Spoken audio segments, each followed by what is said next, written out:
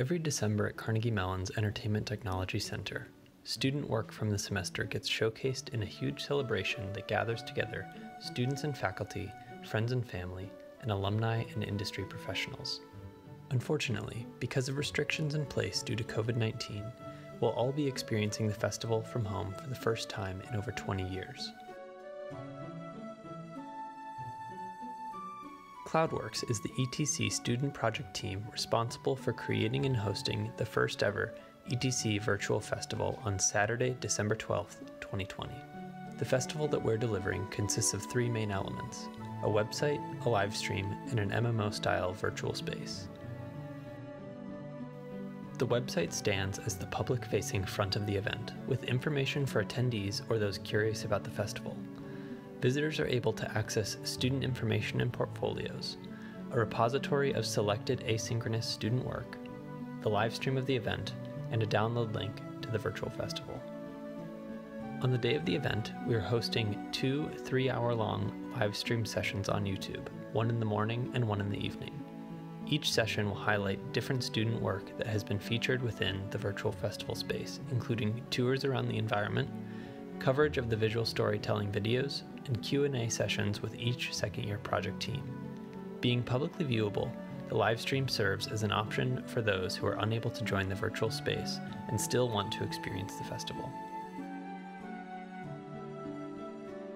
Finally, we have our MMO-style virtual space, available for invited guests with Windows PCs. In order to schedule this event and accommodate the variety of time zones we were expecting from both students and guests, and to ease the burden on our servers, we spaced out 3 3-hour-long sessions throughout Saturday that ETC students would be on call for. Guests had the opportunity to explore 4 unique spaces. In the visual storytelling theater, guests could view the 3 primary projects created by each of the class's project teams. In the project park, guests could view half-sheet information about each project and jump into Zoom rooms with the second-year project teams.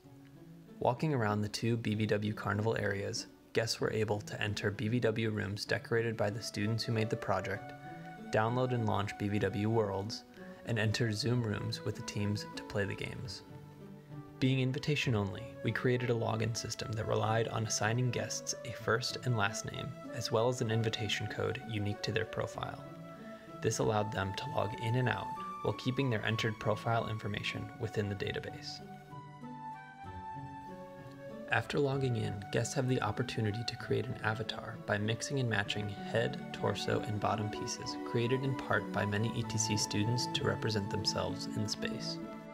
Once in the space, guests are able to chat with one another using either a one-to-one direct calling feature, group chat booths spread throughout the space, or text chat.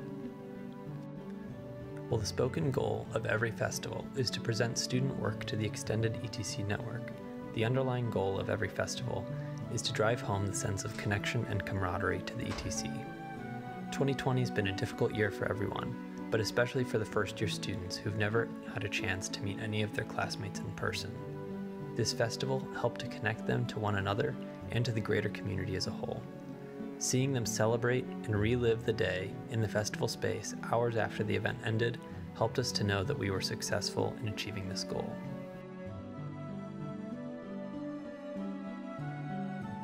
For more information, please visit our development blog at the link on screen.